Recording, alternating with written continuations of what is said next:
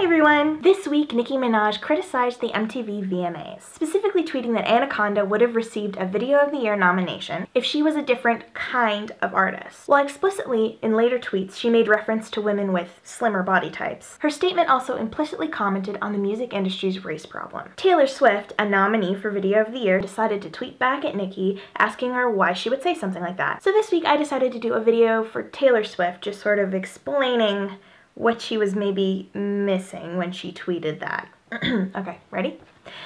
Dear Taylor, as white people, we benefit from institutionalized racism. Even though we aren't racist on a personal level, we live in a society constructed to provide distinct advantages to white people. When I prompt you to picture America's sweetheart, I'd be willing to wager that you come up with someone white, straight, physically fit, and conventionally attractive. The title of America's Sweetheart changes hands all the time, but it focuses on people who exude those core traits. The further a person drifts from the traits exuded by America's archetypal sweetheart, the more likely they are to struggle for acceptance. As feminists, we already know and understand the limitations placed on people who are not men, which is great, but as a white, slim, conventionally attractive woman, it can be difficult to acknowledge that your physical features have provided you with an escape from certain types of criticism that people would face if they were not slim or white or conventionally attractive. That's what privilege is, a hall pass allowing certain people to evade prejudice based on the traits they were born with. But I worked so hard, you may say. I struggled for years. I wrote thousands of songs. I had reasons for those teardrops on my guitar. Taylor, acknowledging your privilege doesn't undermine the career-related work you've already done. It underscores and acknowledges all of the work you never would have had to do in the first place. Every musician has to dedicate themselves to honing their craft, and it's hard. But not every musician has to work against an unspoken status quo. On top of all this, people of color have to worry about white people borrowing from their trends, their culture, and their vernacular to temporarily appear cooler and more exotic. See twerking, Kylie Jenner's lips, and even that phrase you tried to trademark, this sick beat. When a person of color twerks, it's crass and lewd and too sexual. But when a white girl does it, she's just being Miley, taking traditionally black cultural touchstones and using them to leverage even more success for white performers, while at the same time degrading and othering the culture that came up with them in the first place, is a whole new level of oppression. So yes, you've given Nicki nothing but love and support. But the reality is she's faced twice the oppression for half the reward. White women make 77 cents on the dollar, but women of color make even less than that, 49 cents on the dollar by some estimations. So while you and I, white women, are fighting for 23 cents, some women out there are fighting for 51.